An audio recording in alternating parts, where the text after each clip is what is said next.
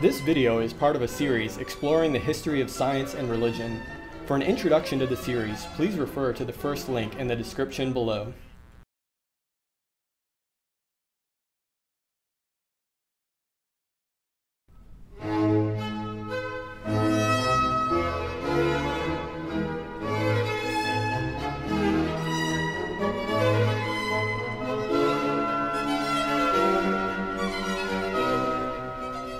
Nicole Oresme was born in 1320 in Normandy and made significant contributions as a scientist, particularly in the areas of astronomy and mathematics.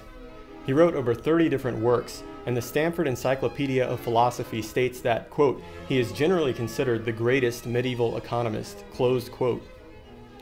Professor Dan Burton at the University of North Alabama has authored a text devoted to exploring the significance of Oresme's text entitled De Visione Stellorum, or On Seeing the Stars. In this text, Burton presents several original contributions of Oresme in various fields, including astronomy and mathematics, with particularly notable studies on the topic of atmospheric refraction. In one of these contributions, Oresme presented a geometric depiction of a rule that was widely used at the time, called the Merton mean speed theorem, to gain insights into atmospheric refraction. Using this geometric depiction of the Merton mean speed theorem, Oresme was able to utilize his observation that the area of triangle ABC must be equal to the area of rectangle ABDF.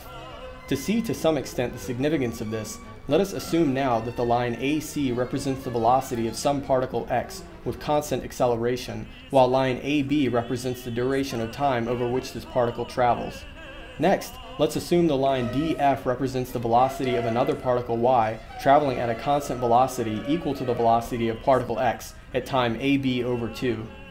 Because the areas of the two shapes are equal, it can then be concluded that the total distance traveled by the two particles is the same.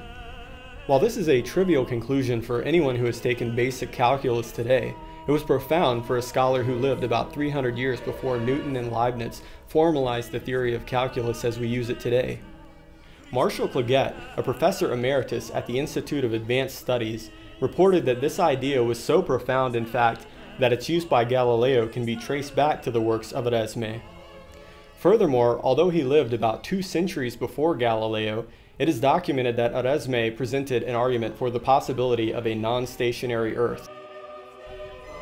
While Oresme wrote significant works on astronomy, physics, mathematics, and economics, his areas of expertise included theology and philosophy.